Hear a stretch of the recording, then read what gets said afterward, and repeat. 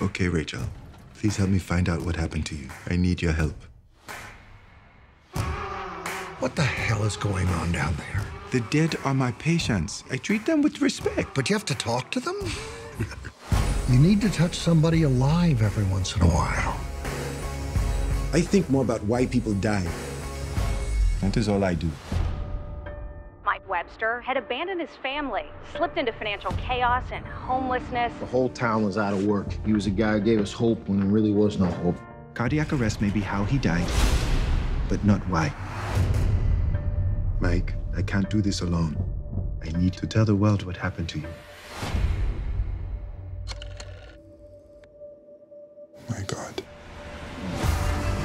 I think I found a disease that no one has ever seen before. They use the head as a weapon.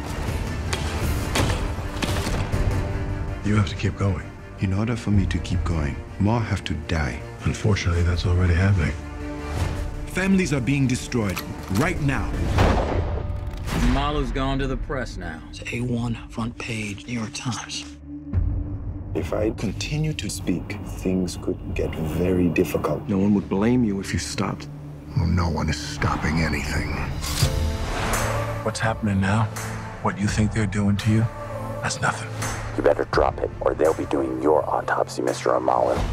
Dokter Omalu. You're at war with one of the biggest corporations in the world. Bennet! Bennet! You continue to deny my work. Your men continue to die. Tell them what's really happening. Tell the truth.